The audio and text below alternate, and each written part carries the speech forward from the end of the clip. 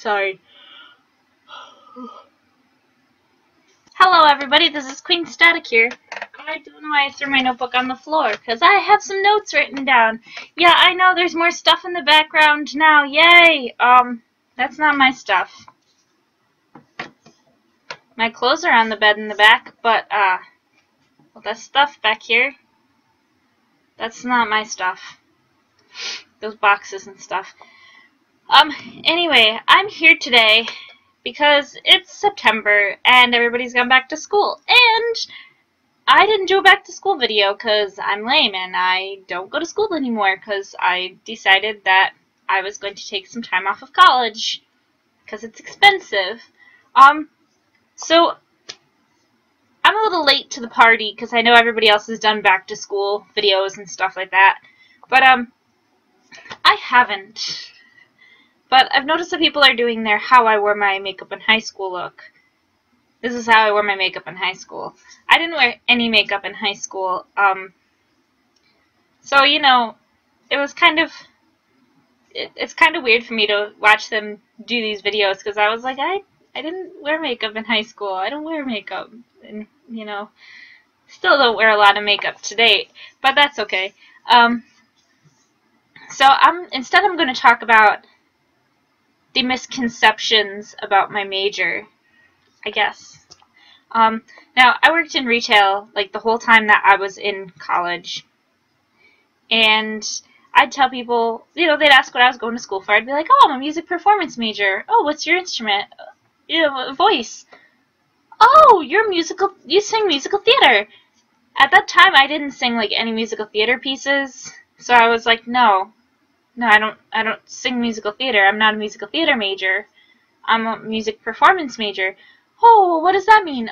Well, I could teach after I get my degree at community college. Not afterwards, but, you know, I could go into a music education degree from the music performance degree I was in at that time. Or I could go into music performance, or I could go into sound recording and technology. You know, there's so many different avenues that I could have gone from music performance. And I realized while I was in school for music performance that that's what I wanted to do. I wanted to perform for people. I wanted to see the reactions that I got from people and, you know, all of that stuff. That was my thing after a while. But no, you know, so a lot of people would assume that. Or I'd tell them, oh yeah, I'm a voice major. Oh, that's really cool, you know. But you could be like Beyonce or Taylor Swift or something. You guys could sing like that. And I'm thinking in my head, I'm like, yeah, I sing pop music, but that's not my major. That's not what I do, you know. Come on. So, you know, I started writing down some questions here.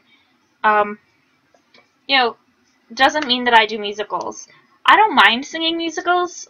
I've recently started singing songs from musical theater in my lessons, and they've kind of grown on me. I'm not used to singing them. You know, I was singing them a little bit at Fredonia, too, because I was participating in, you know, a couple of events that one of the clubs that I was in on campus did.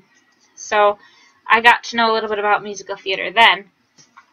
But I didn't really know much about musical theater. I still don't know much about musical theater. But I'd rather be on stage, you know, performing like classical music. And I know how weird and corny and cheesy that sounds, but you know, that's me. That's what I want to do. I like classical music. And I know a lot of you guys are probably cringing right now. Oh my god. Why does she like classical music? To me, there's a certain beauty and artistry behind classical music. You know, you don't realize the amount of talent that it takes to sing classical music until you actually do it yourself. And that's why a lot of the pop artists that are classically trained are just like, you know, they're more solid in their voice than other pop singers. But I still listen to like all pop music. I don't care, you know, what training they have or hadn't had. I still like music. Music in general. Also, when you tell people that you're a music performance major, they don't really know quite what to think about it. They're just like, oh, are you prepared to live in a cardboard box your whole life? And it's like, yes, I am. I'm so prepared to live in a cardboard box. Okay, I'm working a job in retail. At that time, I wasn't full-time, so I was probably getting, like, I don't know, maybe 20 hours a week. I wasn't getting a lot of, hours, which is fine. I was in college full-time. I couldn't get a lot of hours. It was impossible to work full-time and have a full-time, go to school full-time. I can't talk today. So, a lot of times when they asked me that, I was just thinking in my head, I was like, it's not going to take off right out the door, you have to start performing at places and start doing other things. And, when I finally did go away to school and I started performing with groups and stuff like that, even when I was performing in the haunted house, I love that.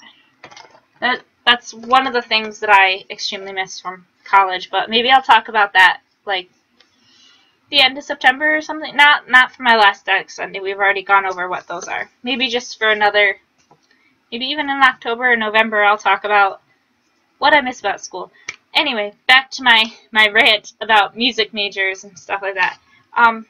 But, that's all I've written down now. But, so essentially, what I'm trying to say is that if somebody says that they're a music major or a music performance major, talk to them, ask them, well, what types of music do you perform? Let them tell you. Don't just assume that they sing something or that they perform something, because, they might be a saxophone major and they might want to play jazz, but they have to study classical music first. There's a lot of that going on as well. When I was at Fredonia, a lot of the musical theater majors also had to do classical music, just because of the similarities in the two. Now, there's differences in musical theater and singing classical music, but knowing the classical technique definitely helps with the musical theater technique. I know, I'm getting into all these, like, nerdy music things right now. But, I think that, having to answer so many questions while I was in school was just nerve-wracking, to say the least, I guess. I don't know. But, it was pretty crazy. And while I was out at college, like away at Fredonia, I was thinking that I was never going to amount to anything because I was no longer a music performance major. I was actually a business administration major with a concentration in music industry. And I can tell you right now, I hated it. I had to take economics. I had to take accounting. I'm not good at math. I'm not good at these subjects. Subjects that I don't like, I just shut off from. Like, I can do history. I love history. I can do English. I love English, too. I was a writing minor. Guys probably didn't know that. My professor actually tried to talk me into getting into the poetry track instead of the fiction track because he liked my poems so much. But that's a story for another day as well. But, yeah, when I was out at Fredonia, I was in, like, this deep, deep, dark hole, and I realized that there's a different outlet for my performance, and you guys are watching me on it right now. And I probably wouldn't have noticed that if I hadn't had my friend do live streaming on Twitch. I probably would have never figured out that, like, YouTube Let's Players exist and stuff like that. And I was like, wow, I can make videos like this, I could put them up on YouTube, and I could get people to like me. Mind you, I had already had a whole bunch of videos up on YouTube. I think maybe like 11 or 12? No. I probably had like 8 or 9 up on YouTube. Those are all private now, so you can't see them. But there are a lot of the first like pop songs that I wrote, because I used to want to be a pop singer from like the time I was little until, maybe just into the beginning of community college. I wanted to be a pop singer, and things changed when I started studying classical music. I realized I really like this music. But I also still, like to write my own lyrics, and I like to do my own stuff. I'm not that great at writing songs, but maybe I'll write some and I'll try to put some up on here. That's something that I've been wanting to do for a while. I mean, I never got my degrees. I got a certificate, which you guys saw in one of the videos. It's called I Did It! But I I really enjoyed my time in school. I really enjoyed the things that I learned in school. You know, I wouldn't take back going to school for anything, and definitely not majoring. Like, I wouldn't take back majoring in music either. I loved it so much. And if I had never found YouTube, I probably wouldn't be doing anything right now. I probably wouldn't be doing anything performance-based. Probably wouldn't be taking lessons. I don't know. I have a lot of, like, self-esteem issues, and YouTube makes me feel great because I can, like, right now, this is just, like, a venting vlog where I can do whatever I want and be real and do all these hand gestures and beat myself up. That actually hurts. But, yeah, you know, I can do things like be real with people, and you guys will listen. I know not a lot of people watch these, but, you know, when people do stumble across them, they can watch them, and I hope that it makes them feel awesome when they do watch them. It's just, you know, I needed an outlet where I could be myself. I mean, being a music major was tough. I miss, like, theory and all of that, and I do want to go back. I do want to get my degrees. I want to finish up, but, you know, right now I'm just trying to get my YouTube channel off the ground. I'm trying to get back on my feet again after the struggles that I've been having the past few months in my own life. Trying to make it so that I can get my own space where I can do my own thing, all of that stuff. And also to kick these allergies, because they've been horrible this summer. Like right now my throat is so dry. I came from a voice lesson. My throat should not be this dry. And, like, I feel like I'm not warmed up. This right here is all warmed up. Should not be this way. But, you know, I know that this video is probably another rambling video. My videos are going downhill. I know. But don't worry. I'm going to have some really exciting things coming up for October. I think I've said this in every video. You know, I'm excited to do some Halloween-based stuff. I think I'm going to start recording for that over the next couple weeks.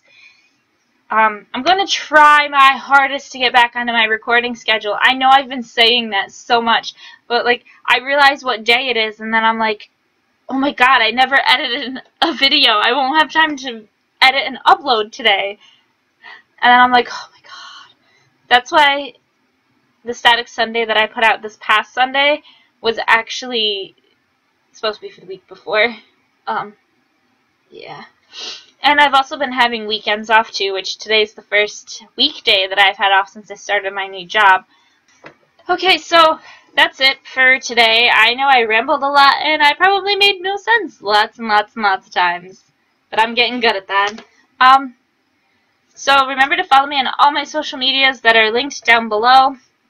Remember to give this video a thumbs up. It really helps to know that you guys like silly, rambly videos like this, which are probably going to be a lot of my Static Sundays, especially if I keep not planning them out the way that I want to.